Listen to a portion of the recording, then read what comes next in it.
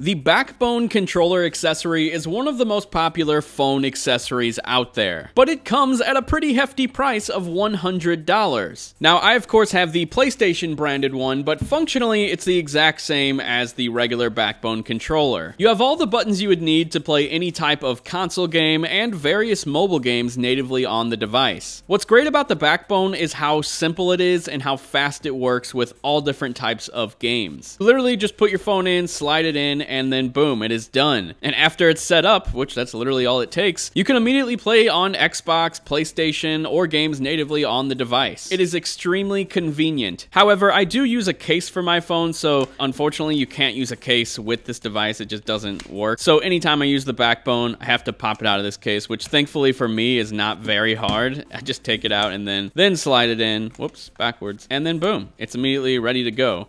Now, you might have a phone that has a case where you have to like undo all the things up here in the corner. Like that would be honestly terrible. So if you have a case that you use and that you trust and you don't want to have to take your phone out constantly, I don't know if this is a good idea for you if it's a case that's like really hard to take off. Thankfully, mine's just an easy snap off, snap on one. But as for the device itself, it feels really nice. It almost feels the exact same as it did whenever I bought it. The only difference now, 9 months later, is this right trigger. So obviously, this is useful in a lot of games, from racing games, shooting games. You're going to use this button a lot. The resistance has gone down a lot on this button. Like, it still goes up all the way, don't get me wrong. And honestly, it still feels okay to use. I can just feel the resistance in this trigger that I don't use as often, way more than I feel the resistance in this trigger.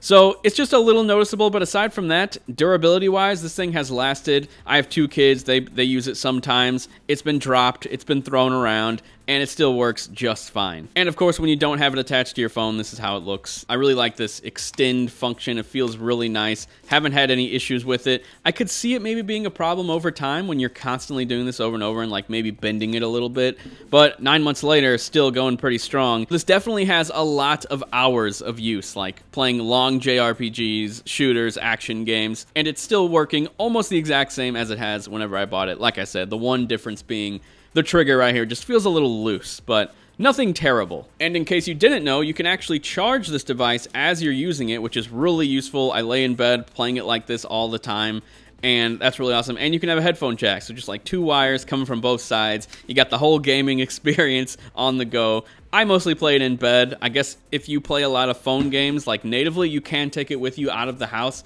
For me personally though, I mostly play handheld games in my house, and the convenience of this device has definitely been worth the $100 asking price, without a doubt. Now as for the services, you're seeing some Bayonetta footage right now. This actually comes from the PS5 Remote Play app. PS5 Remote Play looks really crisp. Unfortunately, there is a little bit of lag every now and then, or just some judder, but ultimately, it's a great way to play your PS5 on the go. As for Xbox, I mostly do Remote Play. I don't usually use the cloud streaming service. And with the Xbox app on Remote Play, you're seeing a little bit of Gears of War footage. I didn't capture that much. It's sort of the opposite of PlayStation. The image isn't as crisp, but there's barely any delay. Like, I don't really feel much delay at all unless I'm playing like a hardcore action game. If you're a huge iPhone gaming enthusiast, like if you subscribe to Apple Arcade, all of those games work with this controller, and this is definitely worth it for you, without a doubt. You don't have to get the PlayStation branded one. You can, of course, just get the black one that has the B, X, Y, A buttons, and it's highly recommended. Like, it comes at a premium price of $100 for an accessory, and a lot of people aren't okay with that. But as for the BackBone, don't count it out. This is a 9 months later review, and it's still fantastic. It's definitely worth the asking price,